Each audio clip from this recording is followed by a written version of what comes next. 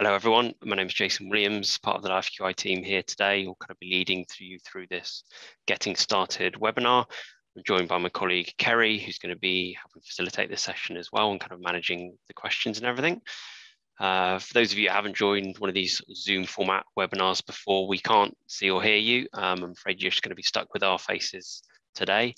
But if you do have anything you want to submit in terms of questions or chat, you feel free to do so, particularly if you've got any questions. If you could put them into the Q&A function, which you should find along the webinar kind of controls, and that makes it a bit easier for us to kind of process and try and answer those questions as we work through, and we will be picking them up as we go through. If you've got any kind of more general comments or kind of a question for us because you're struggling with kind of accessing or hearing us or whatever it might be, pop that into the chat and we'll kind of try and deal with that as well. But yeah, particularly any questions about the software, if you could hopefully put them into the Q&A, that will make it a bit easier for us to work through those. As I said, we're getting started with LifeQI, so going to be taking you through kind of the basics of getting joining LifeQI and going through the main process, which is mainly around setting up and populating a project. We're going to be walking through that, and we'll try and point out a number of useful resources as we do that, and we'll try and share links to those in the chat as well, so you've kind of got links to take away with you. We're also recording the session, and so it normally is about 48 hours after this session, you'll kind of be emailed out a link to the recording. So if you want to watch it back in slower time or share that recording with any of your colleagues, you will be free to do so, basically. I think that's about it in terms of kind of the intros. I'm just going to start up the screen share and then we will get going. Okay, hopefully you can now see the screen that I'm sharing. Something in the way of my screen and move that out of the way. I'm going to start out very briefly just by showing you the bit of the website, a basic kind of orientation around kind of LifeQI and the website and a few useful resources, and then we'll dive into the system itself. So I assume most of you have probably been to our website, but in case you haven't, lifeqisystem.com. I'll obviously tell you all about what this LifeQI software is. You can explore the different feature pages, you can explore the different use case pages, so the ways in which organizations tend to use LifeQI. There is also a number of different resources that's worth checking out. You've got stuff on, say, customer stories, read about in a bit more detail how other organizations are using it.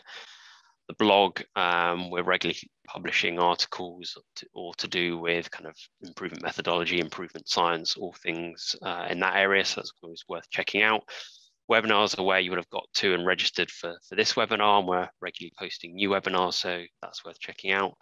The Help Center I'll come on to later, but that is all of the really detailed how-to guides and videos on how to do things in LifeQI. A couple of the useful ones, Improvement Hub and Improvement Resources, all of that good material that we write about on the blog kind of gets organized into the Improvement Hub and Improvement Resources. So lots of things you can download and kind of a series of articles that have been organized. So that's worth checking out. And then the Getting Started area, we'll touch on in just a moment. The other thing I wanted to show you from the website is if you are new and don't have an account yet, then you can sign up for an account and you can log into your account from the main website. So yeah, if you've already got an account, you come here, you've got the login button up in the top right-hand corner. Or if you're kind of new to LifeQI and your organization doesn't already use it, then you could always start a free trial and kind of get into it that way. You've also got the links down here. So particularly if you've got an account already, click login, or if your organization's using it and just need to get yourself signed up, then click the sign up button. And then both of those will take you just through the login or through the sign up process. And it's fairly straightforward. We won't show you that today. It'll just get you to, create an account, put in a password, all of those sorts of things. That should help get you in and get you signed up to the platform. I mentioned the Getting Started kind of resources that we have, which again, you can get to resources Getting Started, which I've already got open here. There's a few different kind of Getting Started guides that we've got because there are different types of LifeQI user essentially. We're going to be working through today the general user sort of training guide essentially. But we've also got sponsors, the kind of exec sponsor within the organization, the kind of roles and responsibilities they have in relation to LifeQI. That might be useful for you or for colleagues. You've got admin users who kind of look after the user management side of things within your organization, and gurus who are your kind of essentially your super users. So there's more information on all of those in this Getting Started area. But as I said, we're going to spend a bit of time today working through kind of what we call the general user kind of profile and the key tasks associated with that. Typically, these people are involved in setting up and populating projects. So that's what we're going to spend our time on today, as well as some of the kind of team working and kind of keeping the project up to date, reporting those sorts of things. So you can always come back to this in slower time and work through it. Step-by-step pieces around setting up your profile, and once you're in there, adding your profile image, searching for projects, things like that. We'll touch on a little bit of that. And then we're going to go through, so most of the time, kind of creating and populating the project, basically, which are kind of all mentioned in these sections. And all these blue highlighted bits are links through to the help articles. So they will walk you through each of these elements in more detail, or at least as much detail as I'm going to go through today, basically. So there's plenty of information on there to kind of work through in slower time as well. Okay. Let's dive into the software itself, start having a look through. So once you're signed up and you log in, you'll come into your start page. This will be specific to you. So you won't have a profile picture to begin with, but you can then come in and upload that. If you go to your profile area in the top right-hand corner, kind of profile, it will get into there, and you can then kind of go in and upload your photo, things like that. If you are working want to work in a different language, then you can go into preferences and you can change your language settings as well. And yeah, I've got mine set to US English today, so I've got my organizations with a Z and things like that. So we've even got English and US English in there as well. In terms of some basic kind of orientation navigation, as I kind of spotted already, down the left-hand side, we've got this main menu. This is always there. And these are all the different areas that make up LiveQI. Not going to go through all of those in detail today. We're going to mainly focus on the project space, but we do run other webinars that dive into more detail around analytics and reports and programs and things like that. But yeah, that's always there and allows you to get around the different areas of LiveQI. Your start page is really all about you and what you're connected to on LiveQI, what you're involved in. So the main thing here is you're going to see a projects list. So these are projects that I'm a direct team member on. First time you log in, that's probably going to be blank unless you've already been invited to a project. But over time, that list will build up. And most of the time, you're coming back into LiveQI to update a project. So you see it there, you click on it, and you're straight into it and kind of get updating, basically. But you can also do things like manage any invitations. So I can see that Erica's invited me to her project, accept or decline. I've pinned Erica's profile, so I can kind of see what she's up to. I can check out my organization's profile, groups, programs, and a link to. So anything you're directly connected to, you tend to get to from your start page. Alternatively, you can go into these areas and you can kind of browse and search and things like that. So if I click into the projects list, that's going to show me a more detailed list of my projects. And I can see that they're my projects because over on the right here, the filter is showing me that they're active and they're my projects. I can see that list, click on any of them, get into them. Or I can search that list. The other option, or one of the key ways in which you might want to change this list, is look across everything in your organization. So if we click on my orgs projects and get rid of my projects, it'll update that list. The list changed briefly there, and I can now see everything that's taking place across my organization. So if I'm interested to see, are we already running any pressure sores projects, I can now search for pressure sores and it will filter that list again down to just kind of what I'm interested in, basically. So it's not just about kind of you and your project, it's also trying to provide you a repository of other work that's taking place or has taken place across your organization, and trying to give you a view of that so you can kind of learn from that, basically. So it's worth being aware of that. And while we're here, let's dive into starting a new project, because this is going to be where you do that.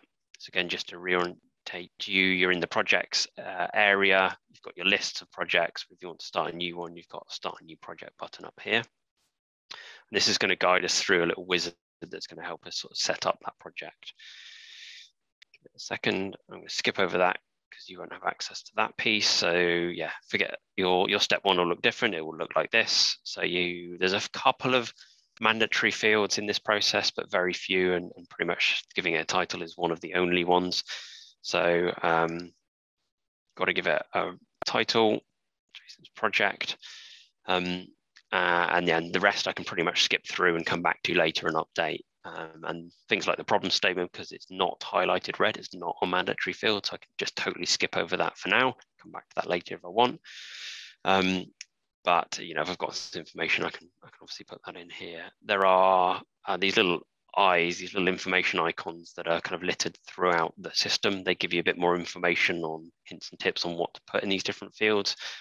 So for aim statement, for example, if I'm not quite sure what an aim statement is, I can click on that and it gives me some hints and tips on how to write an aim statement, things to think about, a good example, a bad example, that kind of thing. So that's kind of useful, particularly for those that are fairly new to quality improvement and might not understand some of the terminology. So give it a quick statement. Skip over some of this. So you don't need all of the information up front. If you've just got an idea for a project, the kind of the basis for it, you can come in here and charter it fairly quickly and then update the rest of it later. So it doesn't by no means has to be fully formed before you start this process. Move on to this step, who's on the project team. This is the first time where I can start adding other people to the project. I don't have to do all of that now. Some people like to kind of set it up, maybe populate it a little bit more and then bring the team in. But I'll show you how you can do that from this point as well. So it's already put me on it and it's already linked to my organization. That's kind of there by default. But if I want to invite new team members, just click on the invite button up here. It's going to show me a list of the people that I have regularly kind of worked with. So I'm not limited to those. You can search for people, search for my colleague Kerry, who's on the line today. Yep, spot her in the list.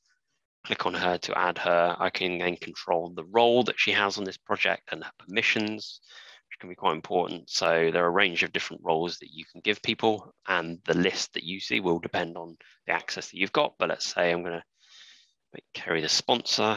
That doesn't change any permission she has. It's just kind of giving her a role. It's just giving her a different label, as it were, on the project.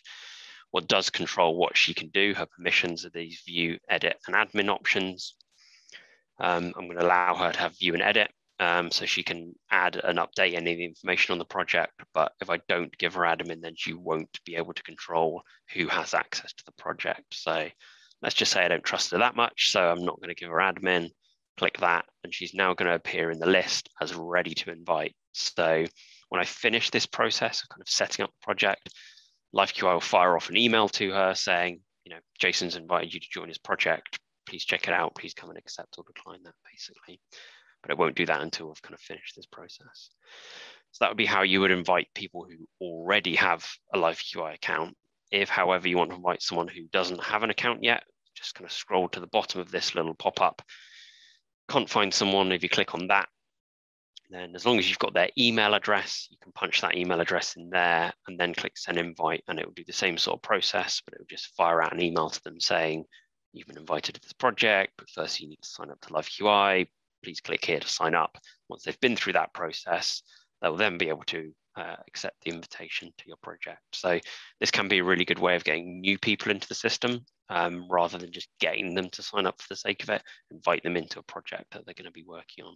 So that's a good way of coming in. So I'm going to leave my team as that for the moment.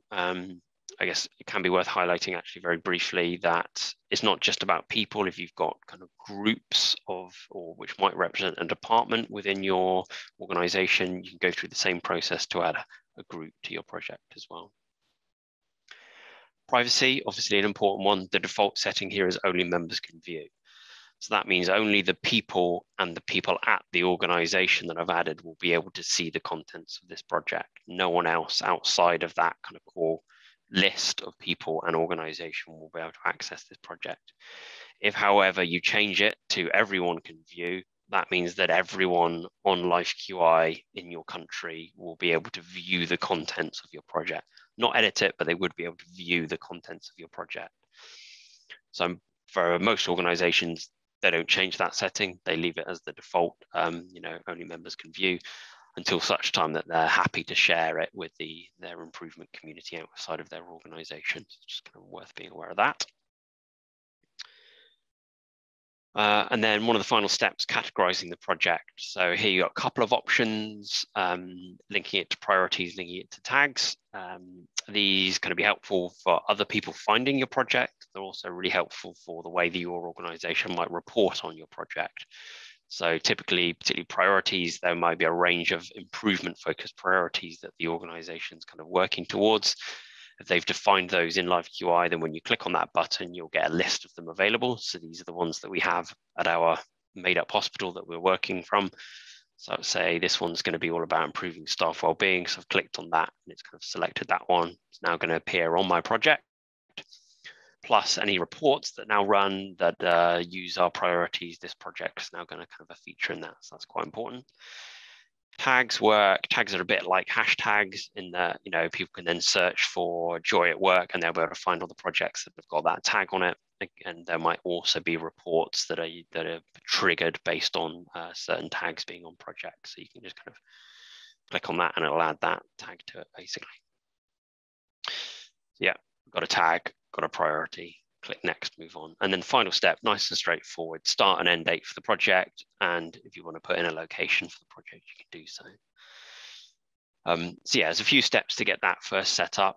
The project doesn't exist on the system until I've completed this process and click create project. So if I bail out of that now, project's not going to exist and I'm going to have to come back and repeat that process.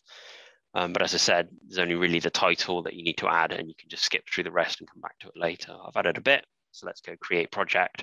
So now I'm going to save that for the first time, and then we'll better work on the rest of the project. Just give that a second to save.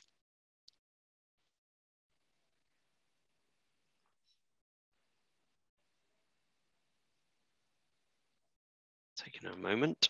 Okay, so now into my project, Jason's project, and it's opened up essentially the other pages that we're going to work through in a second. This panel that's appeared at the top gives me a bit of a preview as to what I've got in the project. So my project team have appeared there. I obviously don't have any of these elements yet. So the little guide that's popped up is kind of encouraging me to do the next obvious thing, which will be going and build out my driver diagram.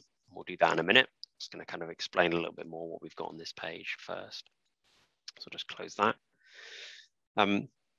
Firstly, point out this score. So it's popped up 0.5. Click on change this score. So this is your project progress score, and it appears on all of the projects in Live QI, and it's kind of a high level marker as to the level of progress you're making through the life cycle of the project. It's a scale that was designed by the Institute for Healthcare Improvement, or IHI, and we've kind of adopted it here so that an organization or a team can see, you know, wherever we got to in this process without having to delve through every chart and every PDSA cycle to see where you got to. You can just come in here and click on the relevant score to, you know, record where you've got to in that life cycle. And there are obviously titles, but also definitions for each of these stages. So you make that judgment call as to, you know, where you've got to in that process. Once you've selected the relevant score, just click change score and it's going to update that for you. This is a really important marker for the kind of the reporting side of the projects, particularly when an organization is looking across dozens or hundreds of these, is going to want to know, you know, where are we at with these scores basically. So keeping that up to date is really important, and certainly encourage you and team members to do that regularly.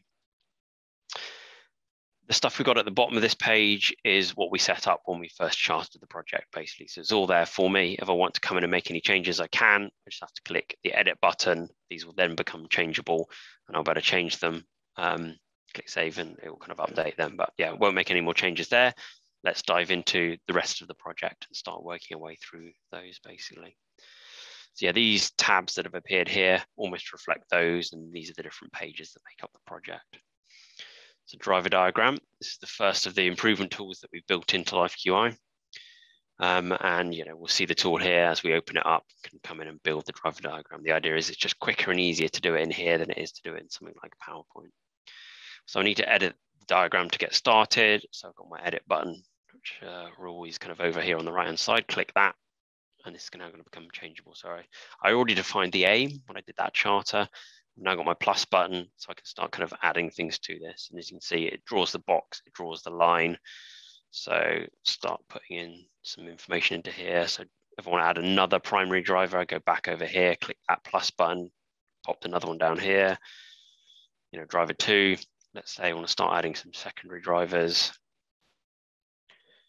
Not very imaginative, but you can see the process I'm kind of going through here. I'm just going to build it out. So it's just kind of adding them on, change idea, repeat the process again. Idea 1, idea 2, that sort of thing. If you want to add, maybe I want to link idea 2 to both of these drivers, I can do that. If I click the pin icon, it's then giving me options. I can now pin from that. I can pin to here. So if I click that pin, it's now drawn that line. I could also break the link between these. If I click pin, I could then click the cross button there, for example, and kind of get rid of that should I wish to do so. So maybe we're going to do that, kind of now essentially move the alignment of that. Yeah, that's fairly straightforward. As hopefully you can see, you just keep clicking plus and it will draw an extra box and it will draw the lines for you. One of the other things you can do is you've got these choose a color options rather than all just being black and white. If you want to provide a bit of color, either just to make it look more interesting or to give it an extra dimension, help people understand what's going on. As you can, if you click manage colors, you get this color palette, and I can then pick a few colors and I can label them. So come up with something kind of helpful rather than just the names of the colors, but it could be a RAG rating, it could be types of work.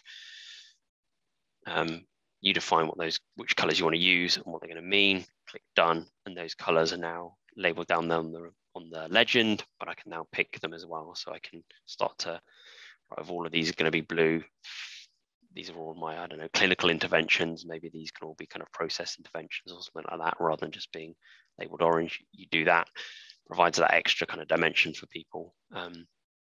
Click save, and that driver diagram is then going to be created. It's there. The rest of the team can see it. Indeed, the rest of the organization can see it. So it's just kind of show you how quick and easy it is to create one of those, and then just come back in and click edit, and you can start updating that as well.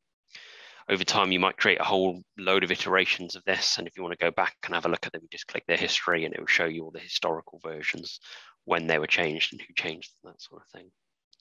So yeah, driver diagram is nice and easy. Let's work through to measures and charts. It's obviously going to be where we're going to record our different, our data over time, basically using our run charts and control charts. So we'll walk through creating a new measure and adding some data to that.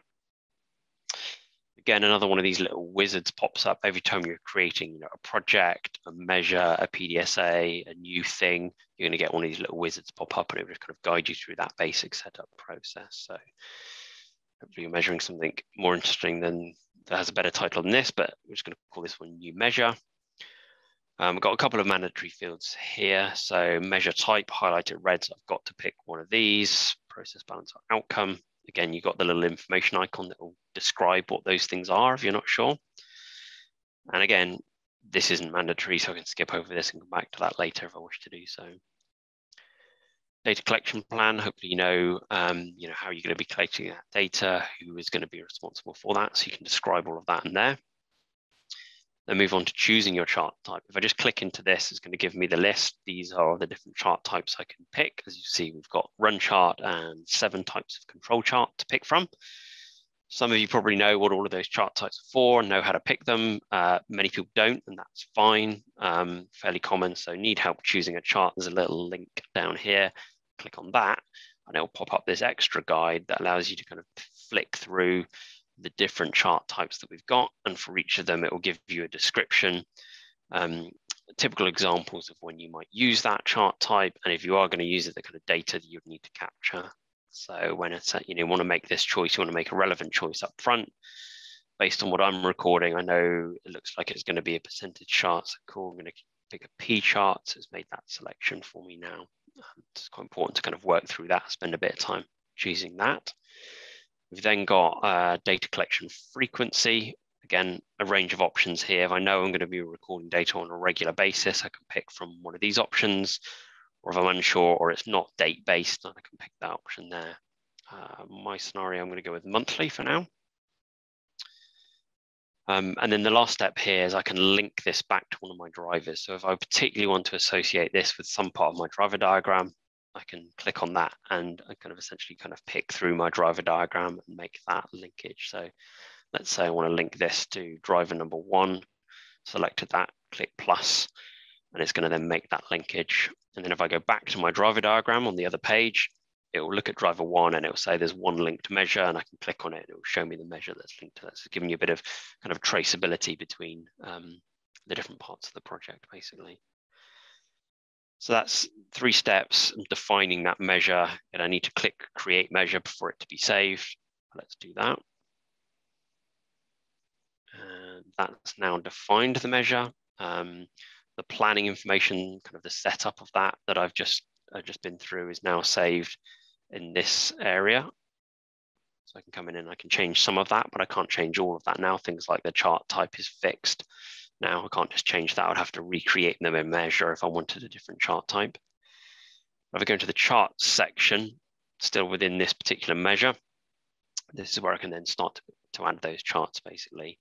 And you've got options to add multiple charts. This main scenario there be if I want to record data in multiple locations, I'm measuring the same thing, and I could have a chart per location. But you don't have to add multiple charts, it could just be the one.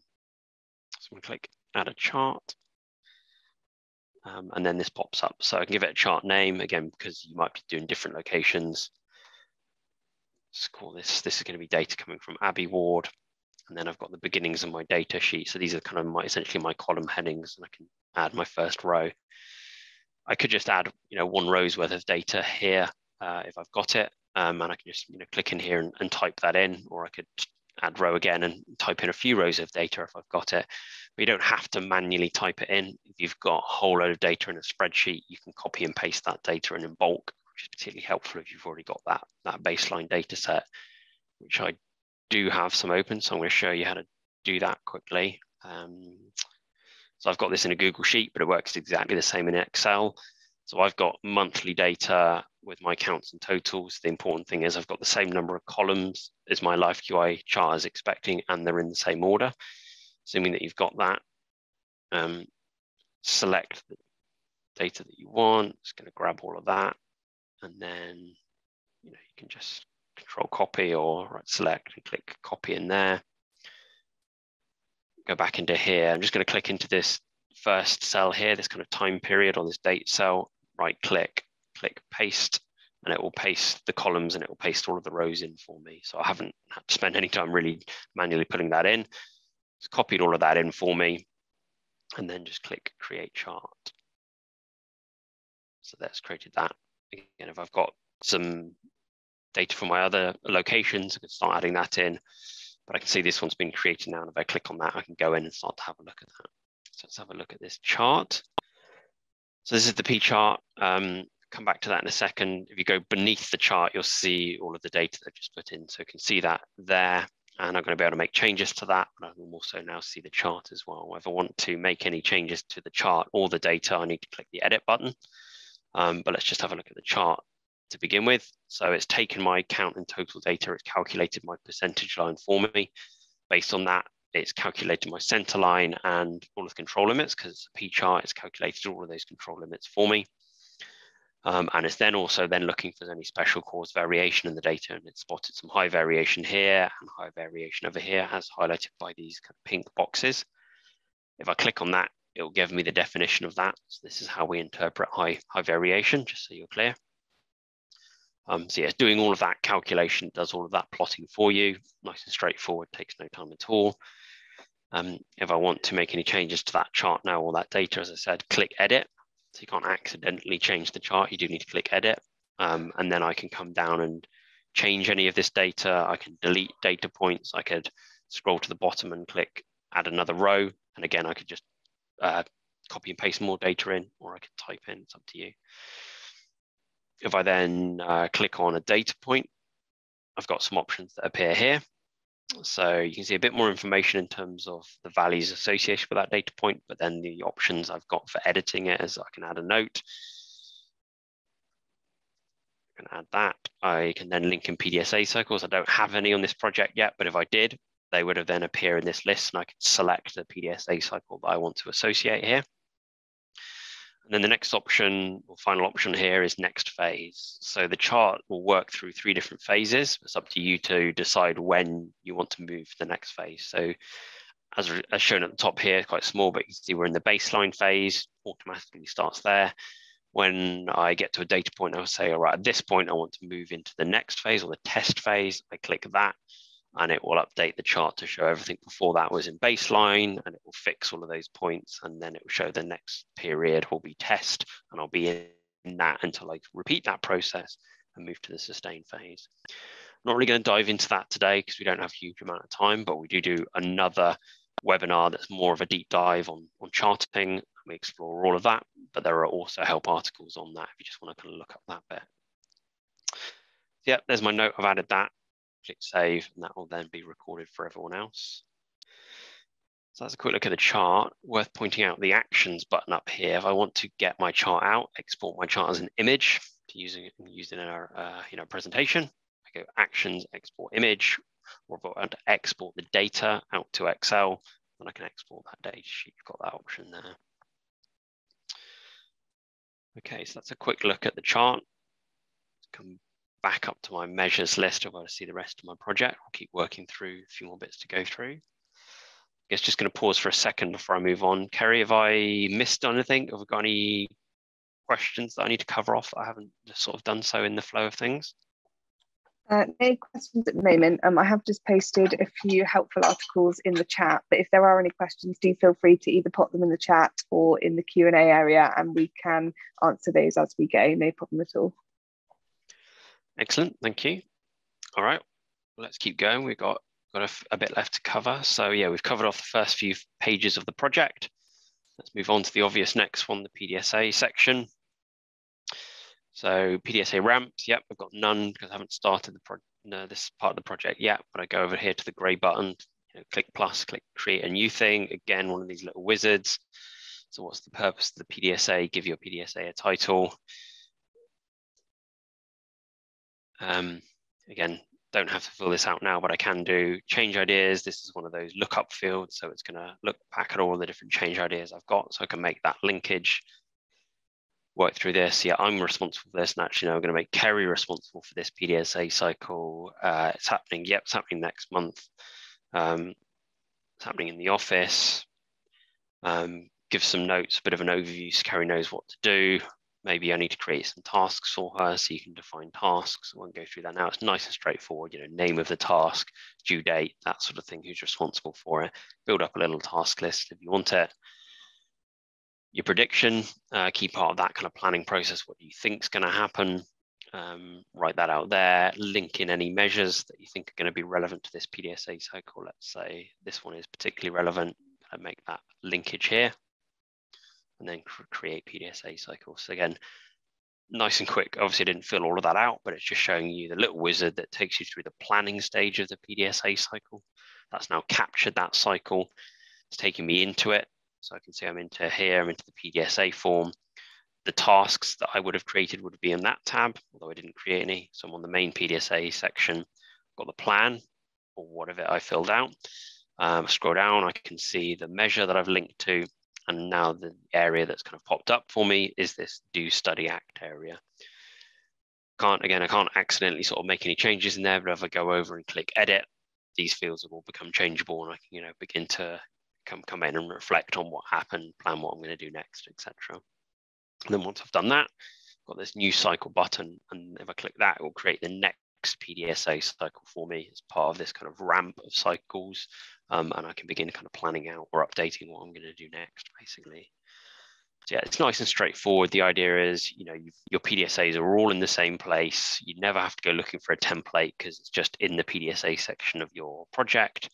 If you go and look at a colleague's project, you're about to find all of their PDSAs. Everyone's following the same format. Encourages a certain amount of kind of discipline and kind of rigor with how you plan these out, how you execute them, how you document them, basically. So yeah, over time, you'll see this list build out. And you'll then begin to notice the kind of color coding on these icons. So only the P's gone dark blue because that's the only bit I've filled out. As I fill out the other parts of that PDSA, they'll all go dark blue. So once I've got a whole range of these, I can kind of see where I'm at in terms of which have been worked on and which haven't been worked on, basically. Okay, that's it in terms of the core kind of tool set, if you like, within a LifeQI project. But we're not done yet in terms of functionality. The idea is there are other bits that support this kind of process of running a project. It's not just about the tools and the data. Trying to provide as much as possible kind of the one-stop shop for how to work on, where to work on your project. So as well as those data elements, you've also got a discussions area. If I want to come in and get the team together and kind of discuss and debate certain aspects of the project, or pull in my improvement advisor or coach, I can do that in the discussions area. And it means that I don't have to have that on email and a load of data in Excel somewhere, and my driver diagram out in a PowerPoint in a file server somewhere. Kind of bring all of that together, and I can house all of that information in kind of one of these pages. So yeah, you can create a variety of different discussion threads that are relevant to your particular project, and they would then all be housed in here. Few things over on the right hand side worth drawing your attention to. So we first set up the team when we did that kind of project charter initially. If I click on their faces there, it slid them out, and I can see still waiting for Kerry to accept her invite. Email will be in her inbox, but myself and the organization are on it. If I now want to add more people to the project, because I'm happy it's kind of pretty well set up, I can click invite new members and just go through the same process we saw when we first charted it. So nice and easy to do that. The sort of bullet point list here is the timeline. So most of this is automatically created. So it's just kind of recorded the things that I've done on the project, the things that I've created. So a PDSA has been added, the name of that, measure, the name of that. I changed the progress score, Kerry got invited. So this is really helpful at being able to see what's going on in the project, or what's not been going on. Is the timeline really old in terms of activity? As I said, most of that is automatically generated, but you can add to the timeline. And there's a few different types of events you can post. The one I would encourage the most would be the status update. So this is your kind of your free text status update that will post to that timeline, and will also be included in a lot of the reports your organization might run. But as much as anything, it's about keeping you and your colleagues, your team, up to date with kind of what's going on in the project, so you can kind of work through the process to post those.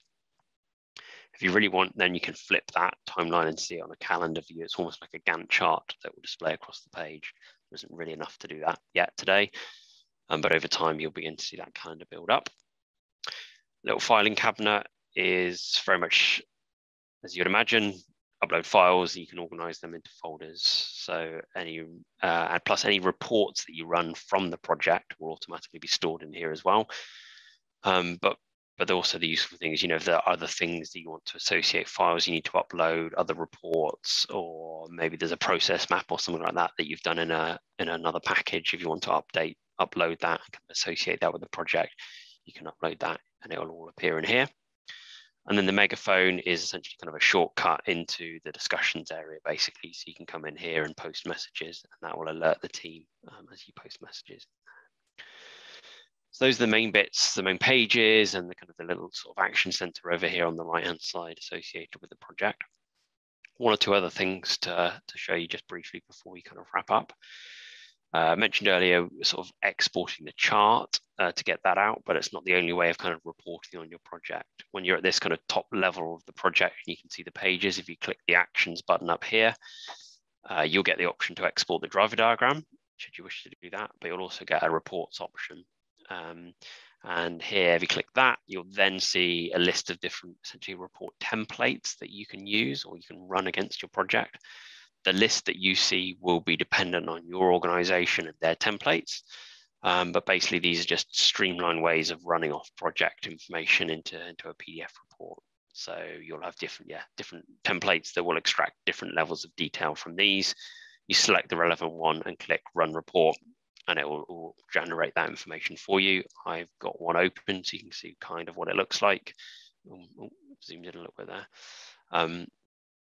So yeah, here's one of the PDFs on my reducing pressure source information. Is extracted some of the charter information, is extracted the driver diagram, is extracted some of the charts. So just to give you a very quick preview of kind of what that looks like, how that would extract that information into a PDF. So the idea is you don't have to manually go build and write these reports. You should be able to extract the information using that reporting functionality. So yeah, those are the main bits within a project. As I said, we've got detailed help articles on how to do everything that we've been through today.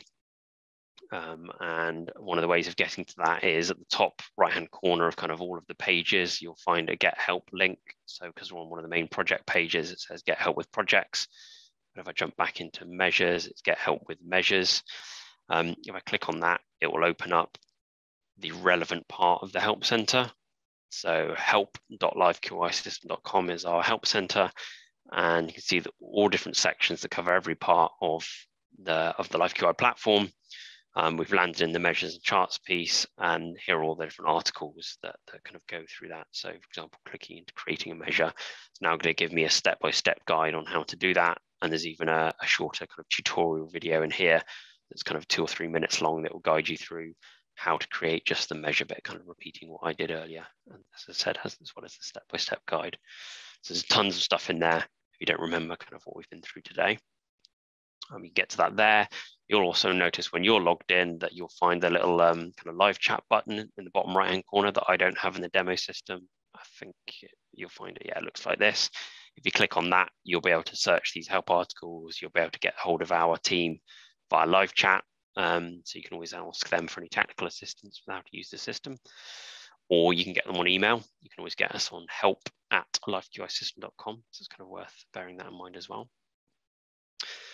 Yeah, that's kind of almost it for today. That was the sort of the run through of how to set up and how to at least initially populate all the different aspects of a project. Obviously, it takes a lot longer than that to really fill it out in detail. And we haven't touched on some of the other areas of the system, but I would encourage you to go in and explore some of those, particularly that project list and filtering that. You might want to look into the organizations area, and your organization's profile will pop up when you go into there. So if you click onto that, it will show you in a bit more detail. So you can see things like, does my organization have a priority set up? Who are the list of people that have got access to my organization? If I click on their faces, that will slide out. I can see the list of projects that we've got linked to my organization. I can see the different groups that we've got.